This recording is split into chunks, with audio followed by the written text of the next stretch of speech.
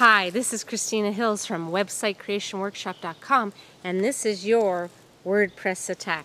Alright, what I'm going to talk about is updating WordPress. And I've talked about updating WordPress before, but what I want to give you is a little checklist of the things that you need to go through before you update your WordPress website. And I'm talking about the self-hosted version of WordPress from WordPress.org. That's where you've got it on your own servers. Alright, so the first thing I do when I notice it's time to update WordPress is I contact my theme company if I'm using a premium theme.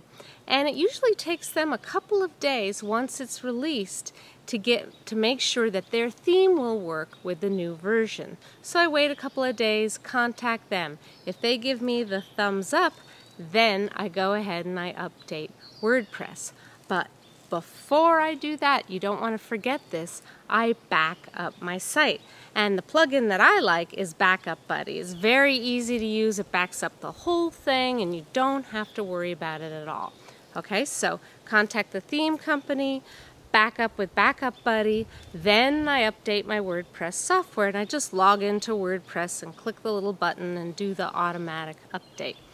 After that, then I go look at my plugins and I see which plugin has updated to the current version of WordPress. And if they have, I update my plugins.